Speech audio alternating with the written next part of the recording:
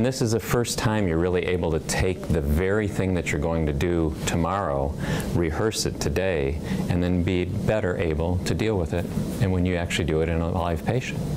So if I'm going to treat an aneurysm or treat a tumor, I know what it looks like, I've seen the approach I'm going to use, I know what's behind it, what to beware of, and it makes me that much more prepared to deal with the surgery. So as a surgeon now, I'm not only seeing it, but I'm changing the system. You see I'm putting a clip in. This is what I'd be doing at surgery, so my hand will mimic what I do. And as I go by the blood vessels, you see they move a little bit, which is what they'd normally do. And if I move them too much, obviously they'll rupture.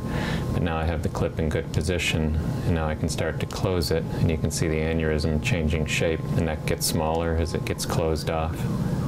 And that's what it looks like just when we do it surgery. And then the aneurysm finally closes. So what I've done now is I've placed the aneurysm clip. And you can see it in place here, pinching off the neck of the aneurysm. What I want to know is, have I left the normal blood vessels open? Because one of the mistakes I can make is closing off this blood supply to the normal brain instead of just to the aneurysm. Well, at surgery, I'm sort of stuck looking at it here or wondering, or if I were just to practice in my mind's eye, I wouldn't be able to know what I'm doing. But here I can actually take the scene, rotate it completely, and say, look, now I can see that the aneurysm is closed off, this blood vessel is open, this is open, and the clip is beyond the aneurysm neck, which is exactly what I want to do. This is almost a scene that I can't even see at surgery because I'm not able to really rotate the scene 360 degrees like I can here.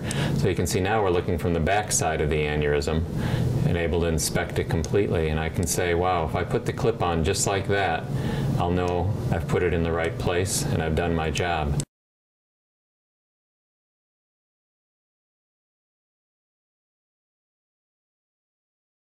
So it's very difficult for a surgeon to have to walk away from the operating table, change gloves perhaps, and go to a computer screen. What we have today allows us to actually scroll through multiple images and multiple views while never having to leave the place where we're operating, that is, at the head of the table. And this is done by a combination of simple movements of the hands, which is linked to the computer screen, to allow us to scroll through the images more easily. So I can go left or right, up or down, and in or out in all three planes, really allowing me to capture, in essence, a very good 3D image of not only where I am now, but where I want to be. And all you have to do again is simply move your hand, activate the system, and try to find that image exactly the way you want it, and then compare that to where you're working.